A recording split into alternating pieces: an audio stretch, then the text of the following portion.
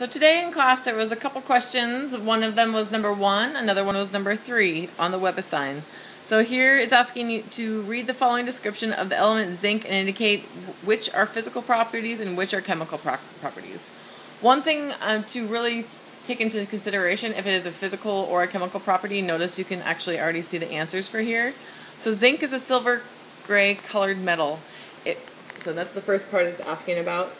If it is something that is a trait, physical trait of a certain substance, you can absolutely consider it to be physical. So notice that here we have zinc melting at 420 degrees Celsius. That would be a physical change, because physical changes are going to give, so you can go from a solid to a liquid to a gas at different temperatures, no matter what substance it is. So if it's something about melting temperature or boiling temperature, it's not changing the actual structure of the substance. For example, zinc is not going to change its structure. It's still going to be zinc. That would be considered to be a physical. So then we have, again, so we have zinc granules are added to a dilute sulfuric acid. Hydrogen is given off and metal dissolves. If you see something where a certain substance is dissolving or giving off some kind of other gas, or there's some other kind of chemical reaction within it, you can then imply that that would be the chemical properties of that substance. So zinc reacting with the sulfuric acid, giving that hydrogen and the metal. So another thing, so zinc, so depending on, we haven't really talked about the hardness, the Mohs scale.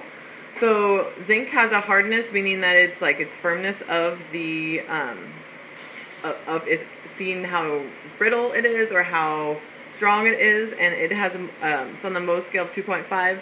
We're not going to get super deep into that, but again, it's not going to change anything about the way that the zinc is. The zinc is still going to have the same Mohs scale throughout it, as it is still a solid liquid. It probably flexes, and obviously zinc gas, which wouldn't really then have a hardness, but as having a solid, it would have that would be the physical property.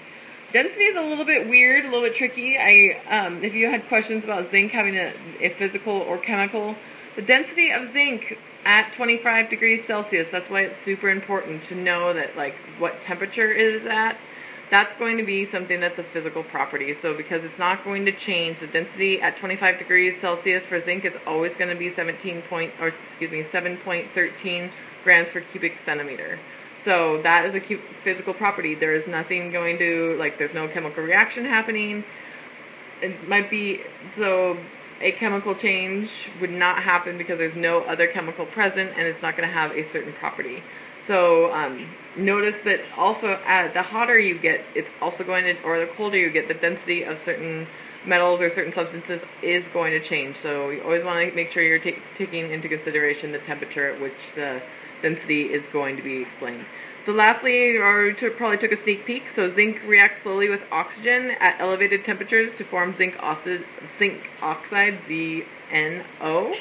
So as you notice, so it's not have anything to do with the way that it physically looks, physically feels, or how it's going to sink or float, which has to do with the density problem again. So it is reacting with something, there's a chemical change happening, so then that would be something that you consider to be the chemical property. Again, if you have any questions on this one, please send me a message on the Remind or email me at mday@pps.net.